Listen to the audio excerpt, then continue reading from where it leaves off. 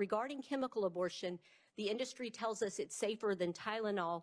They're comparing Tylenol overdose deaths to the undercounted deaths from chemical abortion. There's no comparison. Women assume they mean normal Tylenol use. They don't realize that they're comparing it to deaths that happen from overdoses. The abortion industry tells us about the complications they know about, but my experience has been, because the women have been assured it is so safe, when they have a complication, they do not return to the abortion provider. They come to me as their gynecologist, or they come to the emergency room in distress.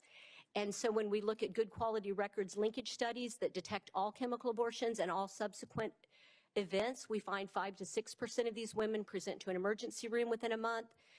Approximately the same number will require surgery because their bodies cannot evacuate all of the dead tissue. And I am still caring for these complications in Texas, even though we've had abortion limitations for quite some time, because these drugs are circulating in the state to try to circumvent our state laws and provide abortions to these unfortunate women.